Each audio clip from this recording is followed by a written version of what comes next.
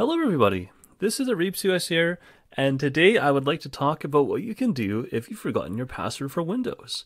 In this example, we have a Windows 2019 server that you can't log into. It happens to more people than you might think. It's even worse if you're actually the administrator. But what I'm talking about actually applies to pretty much any Windows computer, whether you're working from home or you're a student, working for the office or a system administrator. So check this out. I don't know my password.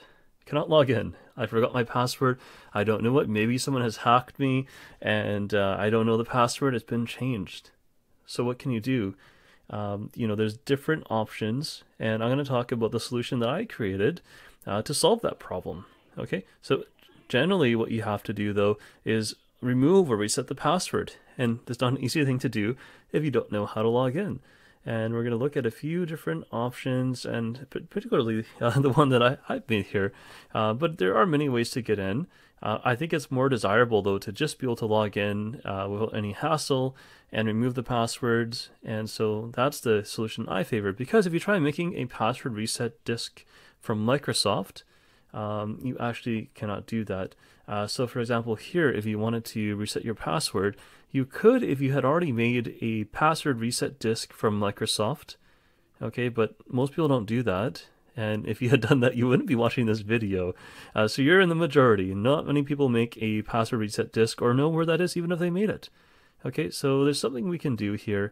In this solution, what you're going to do is you would download a software like this one here, and you would either burn it to a CD or load it to a USB thumb drive. After that, you would then take it back to this computer that you have the problem with, and then basically what we're going to do is we're going to boot that software. Okay, and it's actually another operating system that basically accesses your Windows. It accesses what's called the SAM file where the passwords are stored, and it removes and unlocks all the passwords. Okay, so basically what you do is you'd have a screen like this. You'd hit escape for your boot menu, maybe hit F8 or F10. It depends on your computer. If you don't know what that is, you can check your computer manual or motherboard manual, and it will tell you. There's also some websites I'll give you links to that tell you what the most common keys are to enter this boot menu. So in my case, I'm going to say that I want CD. I've loaded a CD-ROM here.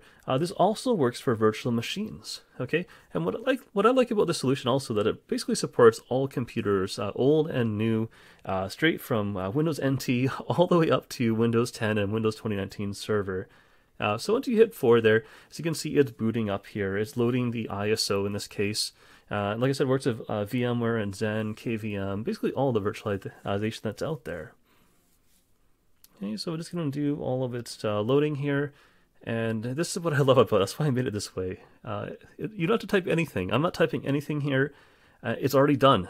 All right. What it does is it finds your Windows install, it mounts it, it finds your password file, it finds all the accounts and removes all passwords for all accounts. So for example, it removed it for administrator, default account, guest, and WDAGU utility account. Okay, so it's done it for all of them, and that's the beauty and why I like it here. After that, we just reboot back into Windows, and it just loads pretty much instantly, and that's all there is to it. And that's why I'm fond of this solution. I'm not saying it's the only solution out there. There's many ways of getting back into your computer, all depending on your situation. So if you have a different situation, feel free to comment below and let me know what your situation is. But with regards to the situation, there is pretty much a few common things that we can do. I'll make another video that tells you kind of a comprehensive list of things you can do. A lot of the other solutions are a lot more involved and more on the level of a system administrator. Okay, but with that said, there are many things you can do. I hope this video has been helpful, though, to show you one solution that I've made and that I use out there in the real world. I think it saves me time and hassle if I ever come across any machines like this. So thank you for watching, and see you next time.